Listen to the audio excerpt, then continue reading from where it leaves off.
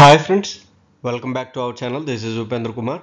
So ఈరోజు మనం చెప్పుకోబోయే topic safety interview questions part 1. So జనరల్గా మనం సేఫ్టీ అంటే అన్ని డిపార్ట్మెంట్స్కి వస్తుంది, ఈవెన్ సేఫ్టీ అనే కాదు. సో ఏ ఫీల్డ్లో అయినా సరే మనకి సేఫ్టీ అనేది ఇండస్ట్రియల్లో చాలా వరకు ఇంపార్టెంట్ అయిన విషయం. సో దాని గురించి బేసిక్స్ తెలుసుకోవడమే కాకుండా ఇంటర్వ్యూస్లో ఎటువంటి క్వశ్చన్స్ అడుగుతారు ఈ సేఫ్టీ మీద అనేది ఈ పార్ట్ 1లో కొన్ని క్వశ్చన్స్ తెలుసుకుందాం. దాని తర్వాత నెక్స్ట్ వీడియో నెక్స్ట్ వీడియో మనం ఈ ఇంటర్వ్యూ క్వశ్చన్స్ అంటే కవర్ చేసుకుందాం. సో దానికంటే ముందు మన ఛానల్లో 850+ వీడియోస్ ఉన్నాయి. అవన్నీ కూడా technical videos as well as safety videos. అవన్నీ కూడా చూడండి. ఎవరికైతే యూజ్ అవుతాయి అనుకుంటున్నారో వాళ్ళు తప్పకుండా షేర్ చేయండి. అండ్ టెలిగ్రామ్ గ్రూప్ ఉంది, డిస్క్రిప్షన్లో లింక్ ఇస్తాము. దాన్ని క్లిక్ చేసినట్లయితే మన గ్రూప్లో జాయిన్ అవుతారు. రెగ్యులర్ అప్డేట్స్ అనేవి దొరుకుతాయి. ఈరోజు ఫస్ట్ క్వశ్చన్ చూద్దాం. సో ఇవి సేఫ్టీ బేసిక్స్ కూడా సో మనకి క్లియర్ కట్గా తెలుస్తుంది. What is work method statement? So జనరల్గా మనం ఏదైనా వర్క్ కొంచెం హెవీ వర్క్ చేసినప్పుడు ఆ వర్క్ మెథడ్ స్టేట్మెంట్ అనేది తయారు చేయాల్సి ఉంటుంది. సో అది ఏంటి అంటే ఏ document sowing the various methods through which A particular works accomplished. అంటే ఒక వర్క్ని మనం కంప్లీట్ చేయడానికి వేరియస్ మెథడ్స్ యూజ్ చేస్తూ ఉంటాము. సో ఆ మెథడ్కి సంబంధించిన పర్టికులర్ ప్రొసీజర్ని మనం ఒక పేపర్ మీద ఉంచితే దాన్నే మనం వర్క్ మెథడ్ స్టేట్మెంట్ అంటాం. అంటే ఆ వర్క్ని మనం ఎలా ఎగ్జిక్యూట్ చేస్తాము అనేది అనమాట. Okay, it also provides A section for safety measure for these activities.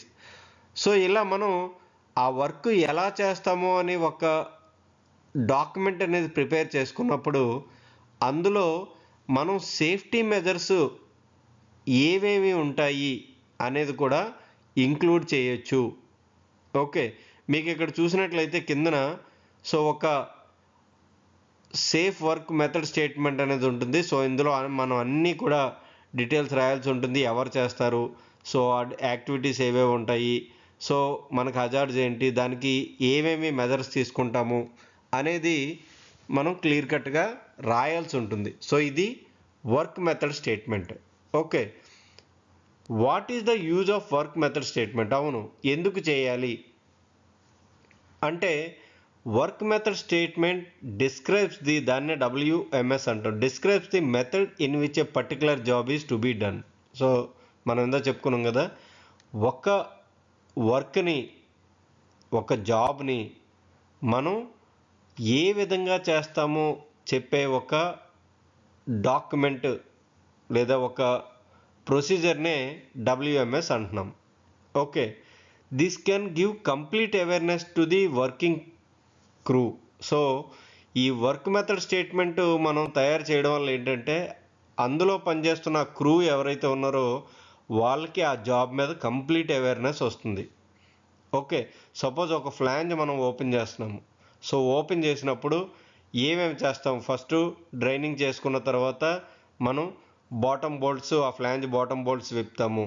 So 1 by 1 అలా మనం ఆల్టర్నేట్ తిప్పుకున్న తర్వాత సో అందులో ఏమీ లేదని మనకు తెలిసిన తర్వాత అప్పుడు ఫ్లాంజ్ మనం ఓపెన్ చేసి అందులో ఉన్న గ్యాస్కెట్ రీప్లేస్ చేసి మళ్ళీ బాక్సప్ చేస్తాం. సో ఈ మెథడ్ స్టేట్మెంట్లో అవన్నీ కూడా స్టెప్ బై స్టెప్ రాసుకొని దానికి సంబంధించిన ఆ సేఫ్టీ మెజర్స్ అనేవి అందులో రాసుకుంటాం. ఏ JSA అంటే job safety analysis can be prepared based on the work method statement. In fact that it helps finish the job safety. So ఈ వర్క్ మెథడ్ స్టేట్మెంట్కి ఇంకా మనం ఏంటి అంటే ఇంకా హై రిస్క్ జాబులు మనం చేసినప్పుడు జాబ్ సేఫ్టీ అనాలిసిస్ అనేది మనం చేస్తూ ఉంటాము. ఈ జాబ్ సేఫ్టీ అనాలిసిస్ లేదా జాబ్ హజార్డ్ అనాలిసిస్ JHA అంటారు. సో ఈ రెండు మనం చేసినప్పుడు ఈ వర్క్ మెథడ్ స్టేట్మెంట్ అనేది చాలా చాలా మనకి యూజ్ అవుతుంది. ఓకే, సో అది ఎందుకు యూజ్ అవుతుందంటే it helps to finish the job safety. So మనం ఆ జాబ్ని సేఫ్గా ఫినిష్ చేయాలి అంటే ఈ వర్క్ మెథడ్ స్టేట్మెంట్ అనేది చాలా చాలా అవసరం. ఓకే, సో ఇది వర్క్ మెథడ్ స్టేట్మెంట్ గురించి 2 క్వశ్చన్స్.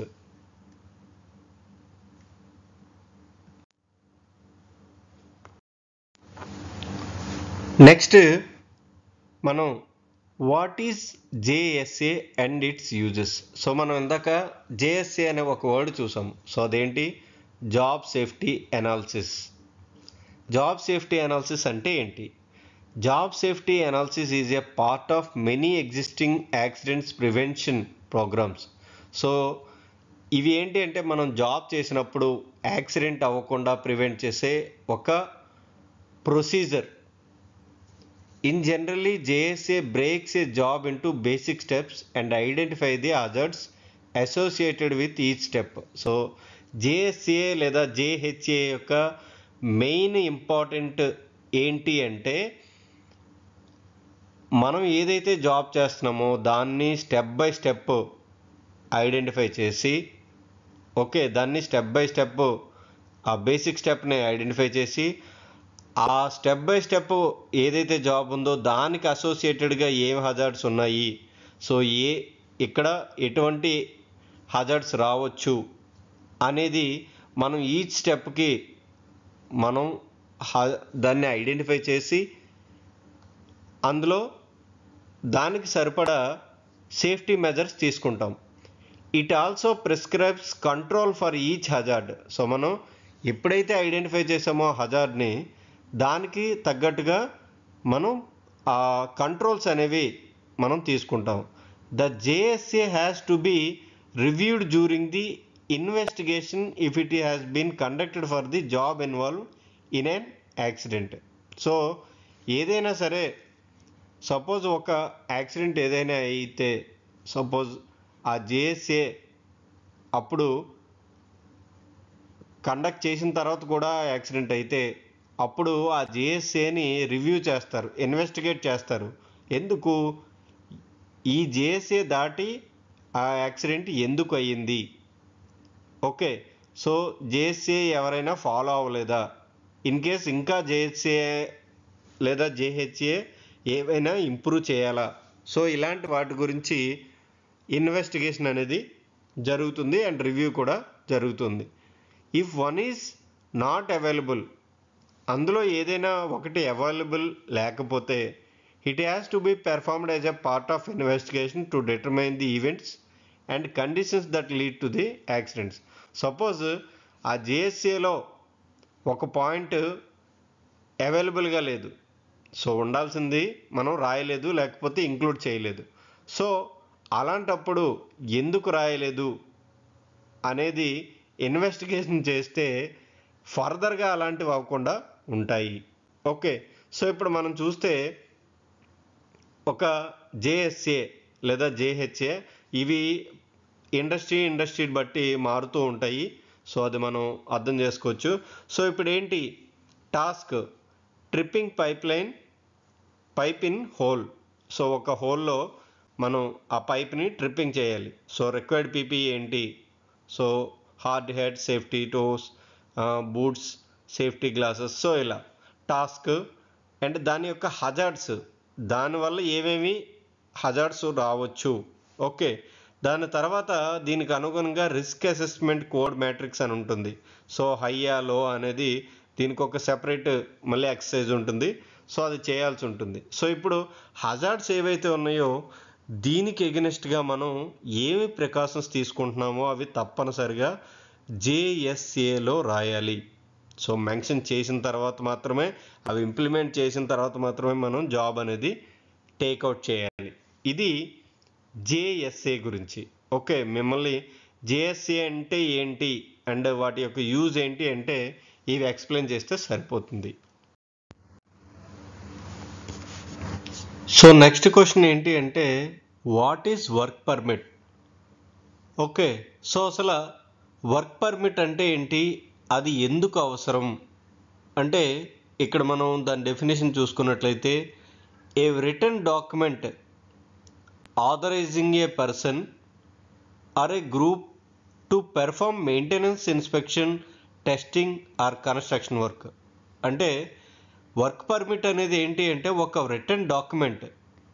ఓకే, సో ఈ రిటర్న్ డాక్యుమెంట్ దేనికోసం యూజ్ అవుతుందంటే ఆథరైజేషన్ ఇస్తుంది. ఎవరికి? ఒక పర్సన్కి కానీ లేదా ఒక గ్రూప్ ఆఫ్ పీపుల్కి కానీ. దేనికోసం ఇస్తుంది?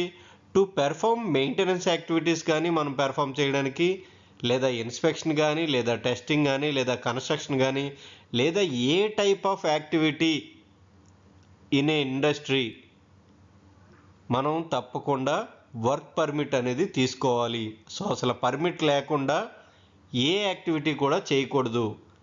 ఎందుకు తీసుకోవాలి ఈ పర్మిట్ అంటే, అక్కడ ఏరియా ఇన్ఛార్జ్ ఎవరైతే ఉన్నారో వాళ్ళు జనరల్గా వర్క్ పర్మిట్ ఇష్యూ చేస్తూ ఉంటారు. అంటే మనం ఒక పనిని వాళ్ళకి తెలిసి వాళ్ళ ఏరియా ఆపరేటర్ ప్రెజెన్స్లో మనం చెయ్యాలి. ఎందుకు వాళ్ళకి ఇన్ఫామ్ చేయాలి అంటే, అక్కడ ఏవైతే హజార్డ్స్ ఉన్నాయో, సపోజ్ ఒక పంపులో ఒక హజార్డస్ మెటీరియల్ ఉంది, సో దాన్ని డ్రైన్ చేయాలి. ఓకే, సమ్ గ్యాస్ టెస్ట్ చేయాలి, సో కన్సర్న్ పర్సన్ తీసుకొచ్చి గ్యాస్ టెస్ట్ చేయించాలి. సో ఇలా రిలేటెడ్ ఏవైతే ఉన్నాయో అవన్నీ కూడా ప్రిపేర్ చేసిన తర్వాతే ఈ వర్క్ పర్మిట్ అనేది ఇష్యూ చేయడం జరుగుతుంది. సో ఇందులో చాలా టైప్స్ ఆఫ్ పర్మిట్స్ ఉన్నాయి. అవన్నీ కూడా మనం ప్రీవియస్ వీడియోలో మనం సేఫ్టీలో పర్మిట్ అంటే ఏంటి, టైప్స్ ఆఫ్ పర్మిట్స్ ఏంటి, హాట్ వర్క్ ఏంటి, కోల్డ్ వర్క్ ఏంటి, అండ్ కన్ఫైన్డ్ స్పేస్ ఏంటి, వర్క్ ఎట్ హైట్ ఏంటి, ఇలా అన్నీ కూడా చెప్పుకున్నాం. కానీ ఇక్కడ ఈ క్వశ్చన్కి వచ్చేసరికి వర్క్ పర్మిట్ అంటే ఏంటి, సో అది ఎందుకోసం యూజ్ చేస్తారు అనేది మాత్రం మనం ఎక్స్ప్లెయిన్ చేస్తే సరిపోతుంది. ఓకే, సో ఇది బేసిక్గా సేఫ్టీ ఇంటర్వ్యూకి కావాల్సిన క్వశ్చన్స్. అండ్ నెక్స్ట్ వీడియోలో ఇంకొన్ని వీడియోస్తో క్వశ్చన్స్తో మనం కలుద్దాం. సో మన ఛానల్లో 850+ వీడియోస్ ఉన్నాయి. సో అవన్నీ కూడా చూడండి, షేర్ చేయండి, లైక్ చేయండి. Thank you. Thanks for watching.